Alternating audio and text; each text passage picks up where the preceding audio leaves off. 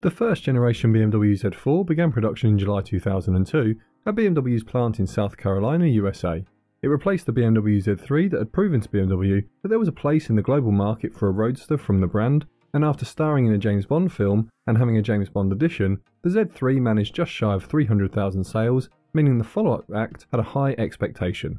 The Z4 didn't disappoint and quickly found its market, selling just under 200,000 chassis over a 6-year production.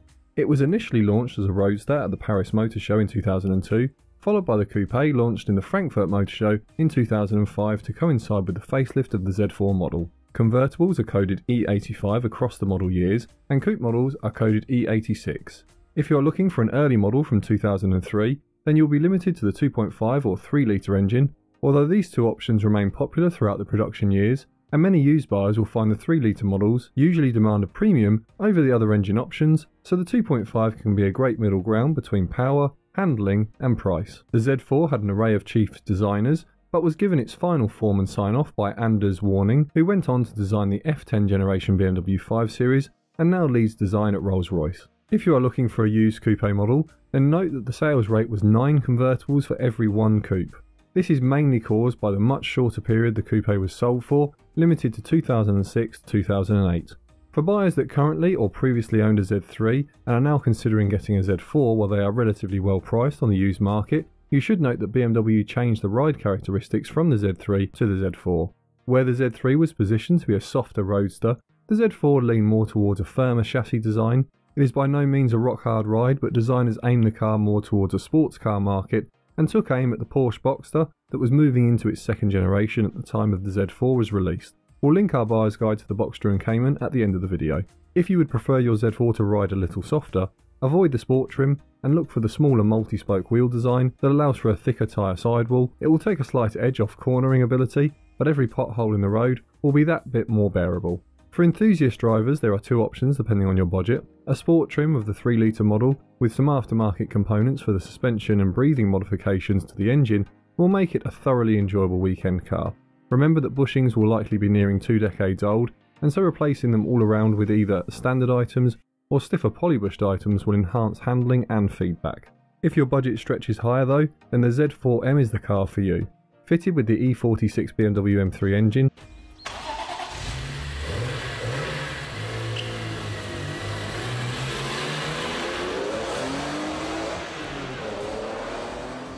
the E86 M3 CSL rear axle and brakes and hydraulic power steering for the Z4M model were sold on both the coupe and convertible, with the coupe, or roadster as BMW termed it, getting the addition of a faster steering rack which is taken from the CSL M3. The convertible is fitted with regular M3 rack. The M model repatriates production of the Z4 and is the only variant built in Germany at the Spartanburg plant in Greer. Over the 2 years of production, just shy of 10,000 units were made, and just over 55% being roadster models.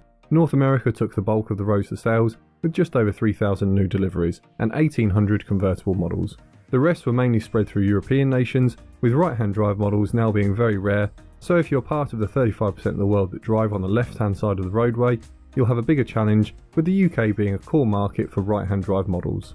Core dates when looking for a BMW Z4 are 2003 being the first model sold. Early on you may be able to find a 2.5 or 3 litre model fitted with an SMG gearbox, however these were quite rare in most markets. Late 2003 into 2004 production adds the 2.2 6-cylinder engine.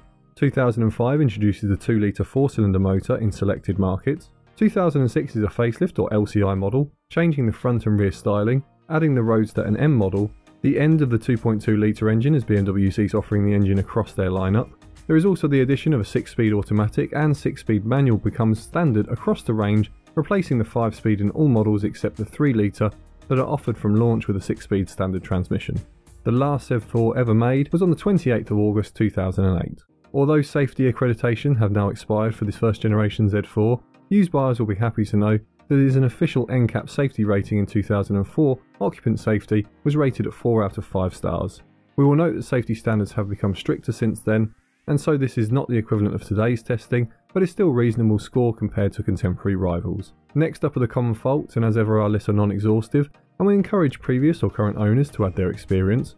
We will also stress that a common fault can affect as little as 0.5 production vehicles, so be aware of the faults to look out for, but don't expect them on every used car you go to see.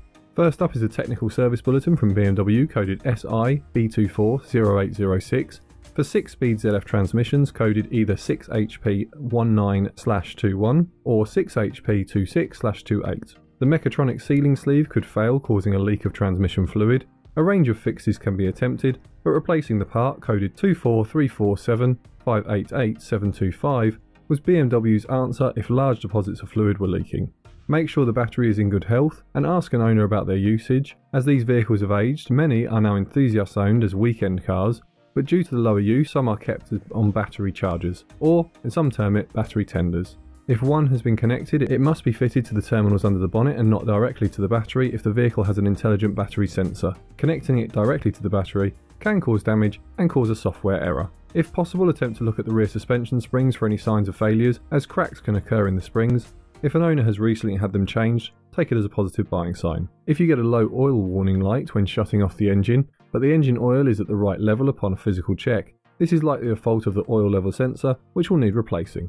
Again, weekend use cars may suffer dead batteries to the key, especially to the spare, as the ignition charges the battery. To avoid this, alternate the use of the keys if you intend to only use the car occasionally. If a vehicle is left outside when not in use and you live in a region that can suffer extreme cold weather, then the battery may discharge overnight in such conditions due to a mode error on the terminal telematics control unit. Failures of the roof are usually linked to the drains blocking, causing water and dirt to remain trapped and submerging the motor in water. Check a used purchase has clear drains, or plan to clear them yourself. And if intending to keep outside, either regular checks and cleans, or the purchase of a car cover should avoid problems associated with blocked drains. Any dampness in the boot carpet or cabin area is a sure sign of a blockage. If you are struggling to clear the blocked drains due to the compaction of dirt and grime, many owners are forced to remove the roof and get the drain holes with a more robust tooling. The word Vanos is commonly followed by failure on BMW forums. We'll cover this in our engine section next. A reminder, if you enjoy this video, consider adding a like to help YouTube understand that it was helpful and suggest it to others like yourself on the platform, and if you're enjoying our content, consider subscribing. Next up are the engines, and we'll start with the 2-litre 4-cylinder that was offered from 2005 to 2008. This engine is coded N46B20, and as is mentioned in any enthusiast meets and forums, Europeans always keep a gem or two to themselves. In this case, the engine isn't particularly special and is common in many base specification 3 series of the time, but it is the effect the engine has on the drive of the Z4. The 4-cylinder has an official weight of 1295 kg or 2855 pounds, compared to the 3-litre model of similar age at 1365 kg or 3010 pounds. The 70 kg or 154 pounds difference in weight is similar to losing a passenger. The lighter front end also allows for a sharper turn-in and slightly more agile drive, but without wading into the fierce debate that fills forums, with some saying the 4-cylinder is only for fools and others believing the 6-cylinder misses the engagement needed to get the full 4 cylinders moving. All I would say is that having driven every option of this generation Z4, the 2-litre was more fun than I had expected, and actually having to constantly bury the throttle to keep pace added an engagement level that the 6 cylinders didn't have, although this would soon become tiring if you want your Z4 to be both a backroad sports car and a sunset cruiser, or if being pushed into the back of your seat is more important than being forced into the side bolsters. But anyway, on to what to look out for. All models make 148 brake horsepower with an average of 37.7 miles per gallon, or 7.49 litres per 100 kilometers. When searching the used market, look for one that has a history that includes refreshed gaskets, or budget to have them replaced as preventative maintenance, as most common oil leaks are generally from failed seals or gaskets. When going to view a vehicle, ask an owner not to drive the vehicle before you arrive and start the engine from cold.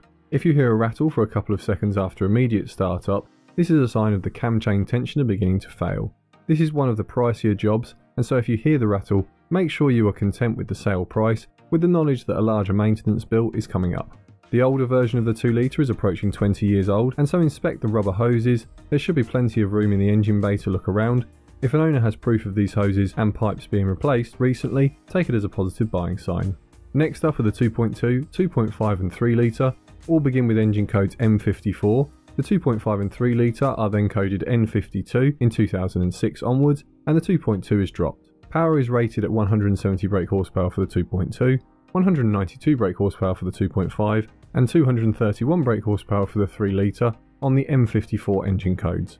Once the switch happens to the N52 codes for 2006 model year vehicles onwards, the 2.5 will have 177 brake horsepower, or if it is a 2.5 SI, it will have 218 brake horsepower.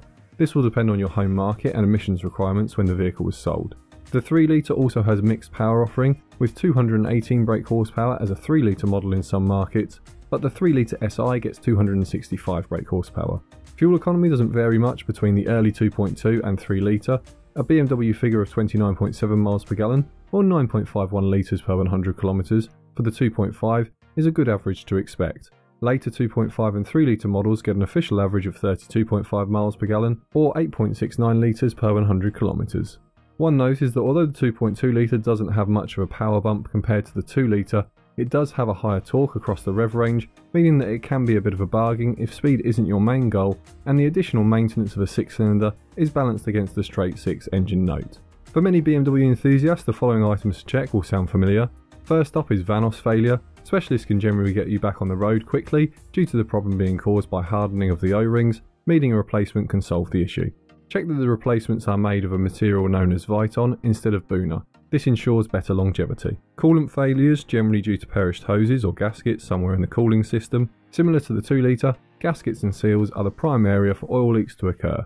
This is where paying extra for one with a specialist service history that includes replacement of the gaskets can be worth it, as you may end up spending the additional amount to get this sorted on a model without history of it anyway. If you are a keen home mechanic, it can be worth doing this as a winter maintenance job so that you know that it's done. Next up is the M engine. We go into detail on this motor in our E86 M3 buyer's guide, so it is worth checking out that video for more information if your heart is set on a Z4M. The 3.2 litres S64 engine creates 343 brake horsepower and should average 23.3 miles per gallon or 12.12 litres per 100 kilometres. Although I don't expect this if you are canyon hooning or B-road blasting. Key areas to check will be the cooling system and service history. Check for proof of the run-in service at around 1500 miles or 2000 kilometres. Missing the run-in service will be rare, but could not only impact the engine as it ages, but will likely affect its future value. Vanos failures, oil leaks, and the front and rear main seals are the key areas to check.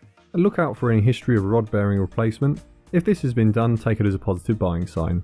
As the Z4M is likely to become appreciated even more as it ages, it is well worth paying for a specialist to perform a full inspection prior to purchase. Not only will this make you aware of any upcoming costs, but if you sell on in the future, a history that includes a previous pre-purchase inspection can be desirable in the classic and auction market. For our picks, on our lower budget pick would be the 2 litre engine with the 2006 facelift in markets where it was offered, or an early 2.2 in markets that only had 6 cylinders. For a top budget, the 3 litre SI in coupe form will give all the performance many people will want in a road car, while giving you the feel of a classic sports car, but the top money will always go to a Z4M.